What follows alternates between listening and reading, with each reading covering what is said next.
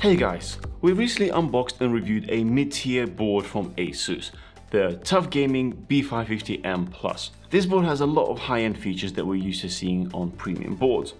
With the B550 launch, we get them without the astronomical price. There are features like support for PCIe Gen 4 for both graphics card and NVMe SSD, Wi-Fi 6, and 2.5 gigabit network.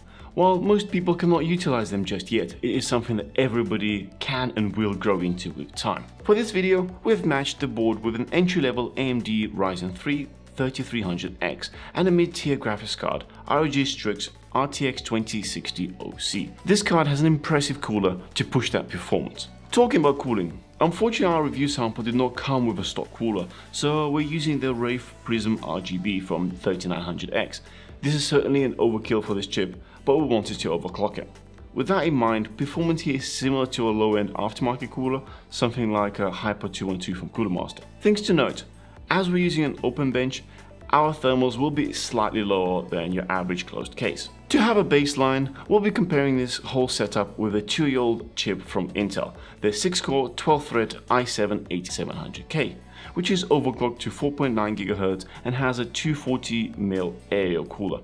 The rest of the components are exactly the same between the two systems. For overclocking the 3300X, we're setting up the memory profile to DOCP and also setting the CPU core ratio to 4:4. Then scroll down to the voltages and set the VDDCR CPU voltage to manual and set it to 1.25 volts. This provides plenty of power for the chip to hit 4.4 GHz and is low enough to stay cool of under 95 degrees. Jumping into Cinebench R15, we find that in single core test both CPUs are actually rather comparable. There's only about 5% variation between them.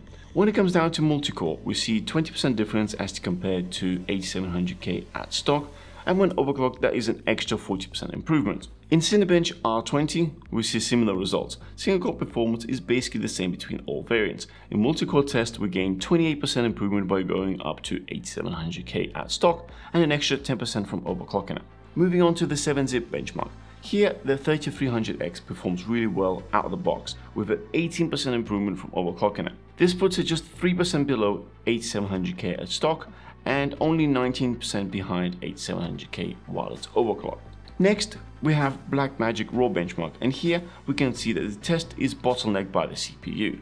Overclocking has 6% improvement on the CPU and 30% improvement on the GPU, but more cores from 8700K provides an extra 60% performance on the CPU side and 40% performance on the GPU side. When we overclocked the 3300X and ran the test, the GPU only reached 60% utilization at its highest peak, leaving loads of potential performance simply wasted. Now let's check out gaming benchmarks, and here we see very fascinating results. For Shadow of a Tomb Raider and Total War 3 Kingdoms, at stock AMD Ryzen 3300X is lagging behind, but as soon as we've overclocked it to 4.4 GHz, we basically see the same results, indicating that the bottleneck is no longer with the CPU, but rather with the GPU. Moving on to Formula 1 and Doom Eternal.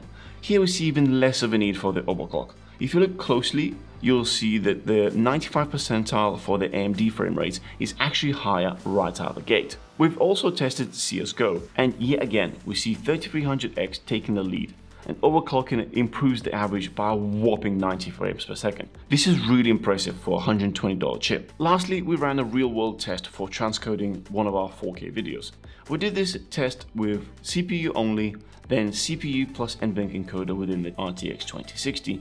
We started with a 1080p, and it's clear that having an extra and faster cores makes a significant difference. When moving to 4K, the margin between the two clips is massive, but when you include the graphics card, the difference is not as drastic anymore. This is because 3300X is able to feed the GPU to do all the heavy lifting. Don't get me wrong, I'm in no way saying that they are comparable. If you intend to do heavy work like rendering, then you should avoid 3300X and go with a higher core count CPU. Which leads us to a good ending point. What does all of this mean? Well, 3300X is an excellent chip, which when paired with B550 motherboard serves as a good jumping off point for any build. It can certainly hold its own in gaming, providing you pair it with a nice GPU, and even do some light video editing. I would almost go as far as call 3300X a perfect chip when you start off and building an AMD system, and then spend the rest of your money on a good graphics card, and then upgrade in the future, as the AM4 platform will allow you to do that really easy. We're working on a follow-up video to compare NVIDIA RTX 2060 against AMD RX 5600 XT with both these CPUs to see where you should spend your money for the ultimate performance. Make sure you subscribe so you don't miss it. If you want to check out any of the items we've tested today, we'll leave a link in the description below. I hope this was useful. I'll see you guys in the next one.